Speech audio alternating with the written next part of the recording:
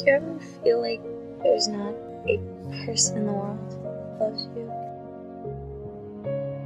Wish that life was different.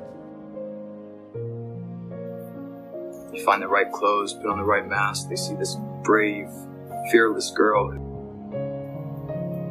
It compels them.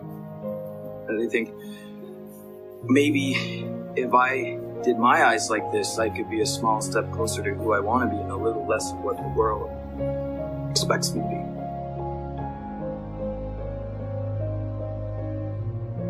I was worried I wouldn't be enough. That's what I'm afraid of. Not being enough. Not good enough, not smart enough, not pretty enough.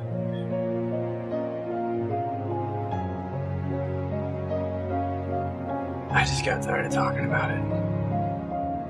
I got tired of sleeping 15 hours a day. And I got tired of running into old friends and seeing the polite grin on their face because they didn't know what to say or how to say it. Nobody saw me.